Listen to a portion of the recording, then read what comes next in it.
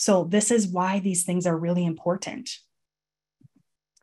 A greater intake of red and processed meat. Now, red meat is considered anything that is beef, pork, veal, or lamb.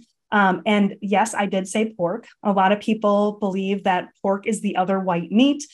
They do a really great job marketing that pork is white meat, but pork is actually red meat in the nutrition world.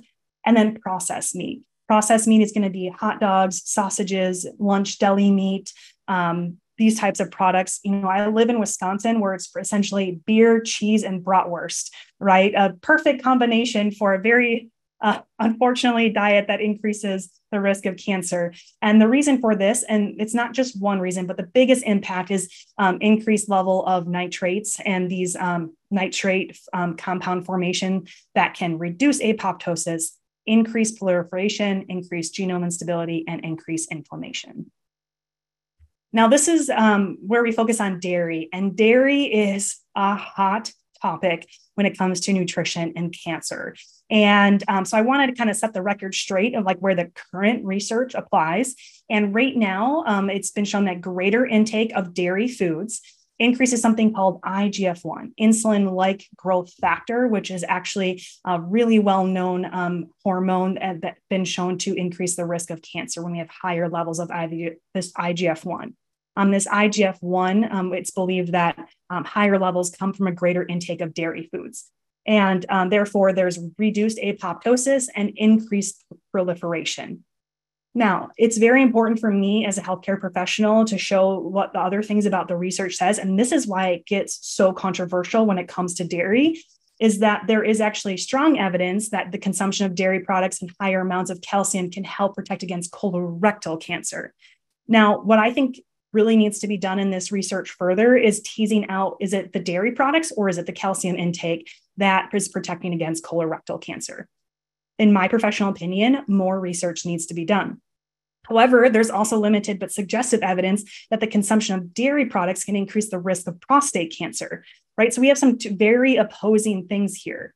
And therefore, the third expert report actually says that the evidence of potential harm means that no recommendation has been made for dairy products. And I think that this is something that as reports continue to come out every 10 years, and they actually do reports on different individual cancer diagnoses between those 10 years, we do really want to pay attention for this information as it comes forward, as we hopefully have more research. And this is where a lot of individuals like to operate out of the precautionary principle, right? There is potential of harm, and therefore some people are going to opt to have no dairy intake, reduce their dairy intake. And to be honest, I believe my role as an oncology dietitian is to present the information and for patients to decide what they do with it. I can bring a horse to water, but I can't make it drink. Right. And I think that that's a very important consideration moving forward, is that it's my job to teach the information and then also for the patient to move forward with whatever is best for them or what they believe is best for them. All right. Greater alcohol intake. I believe many people are familiar with this, but I'm not entirely sure. Again, I live in the state of Wisconsin where I said beer is alcohol is huge. And the reason why alcohol can increase the risk of cancer is because it's elevated acetaldehyde, which is actually the harmful component within alcohol.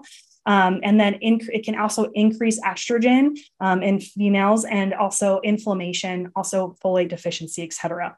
So all of these impacts can lead to increased inflammation, genomic instability, increased proliferation of the estrogen positive tissues. So again, in a estrogen receptor positive breast cancer patient, alcohol can drastically increase the production of estrogen. So if we have somebody that has estrogen receptor positive breast cancer history, we want to make sure that we're reducing their levels of estrogen to appropriate levels. And we definitely don't want to increase levels of estrogen because that can increase, estrogen can be a source of fuel for that cancer cell. So really want to be cautious of that.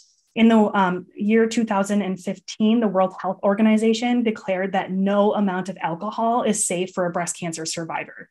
Now, when we get into these recommendations here a little bit further, because they use, the available evidence, they actually say that moderate alcohol consumption or minimal should be recommended, which is actually considered 2 drinks per day for men and 1 drink per day for women.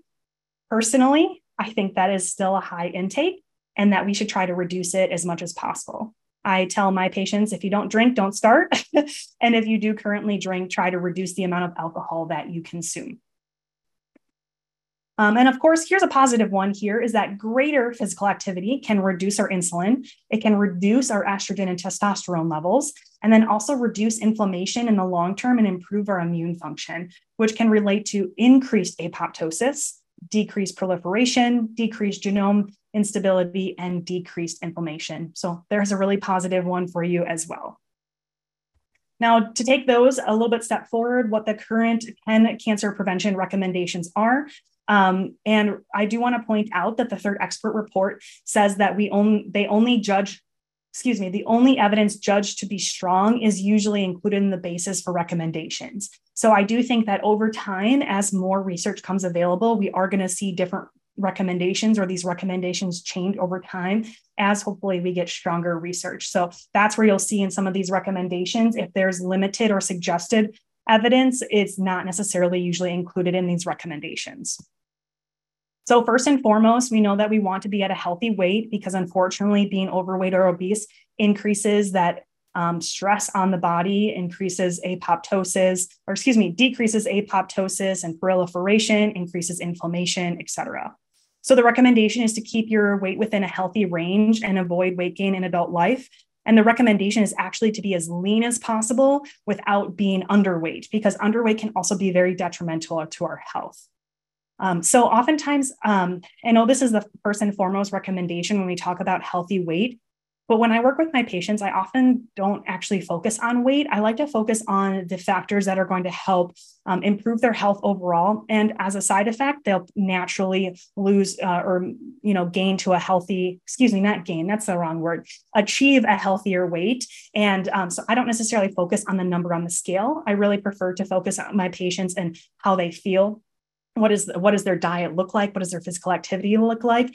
And I think that a healthy weight is just going to be a side effect of that. But also to be noted that after people experience cancer and often certain types of cancer treatment, it can be very difficult for some individuals, particularly women, to lose weight to a healthier weight into their survivorship, because perhaps maybe they're on a medication that might increase the risk of weight.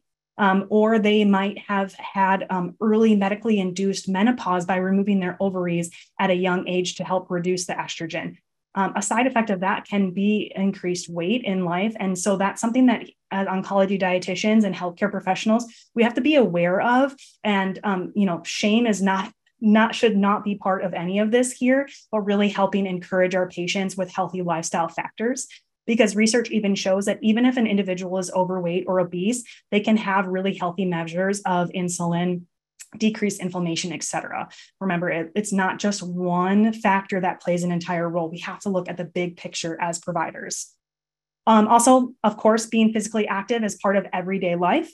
One thing that I really focus on with my patients is making sure that they're just truly purposely active. Right? Exercise and set out structured exercise is fantastic.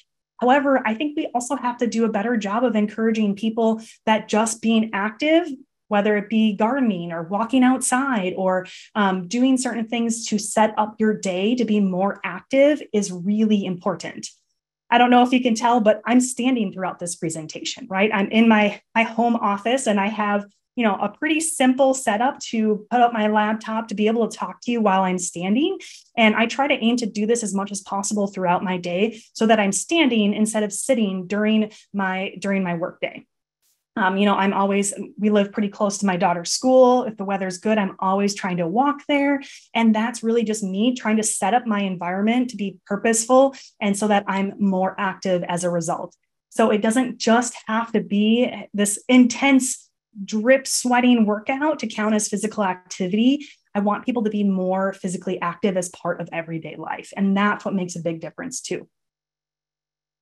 Of course, my favorite recommendation here, because it has a lot to do with me as a dietitian, is to eat a diet rich in whole grains, vegetables, fruits, and beans. And that these should be a major part of your usual daily diet.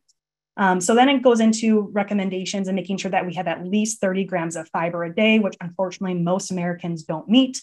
But also, making sure we're consuming whole grains, beans, and then also diets high in all types of plant foods, including at least 5 portions of servings of a variety of non-starchy vegetables and fruit every day. Also, aiming to limit the consumption of fast foods and other processed foods high in fat, starches, and sugars as much as possible. We want to try to limit these in all of our diets. Also, I think it's important to recognize that there is a little bit there may be some room in someone's diet for some processed foods, but we want to try to limit them as much as possible. But really, processed foods, there's a spectrum of that. Technically speaking, bagged lettuce is processed because it's been washed and put into a bag, right? But this is very different than an Oreo or a Twinkie, right? Those are very different processing. We want to try to avoid those ultra processed foods as much as possible. We also, fortunately, we want to make sure that we limit the consumption of red and processed meat as much as possible. It really is recommended to eat little, if any, processed meat. So if somebody is watching this presentation and this is a regular component of their diet, this is one of the first places I recommend people to really start cutting back on, is limiting the consumption of red and processed meat. This is very highly connected, especially to colorectal cancers.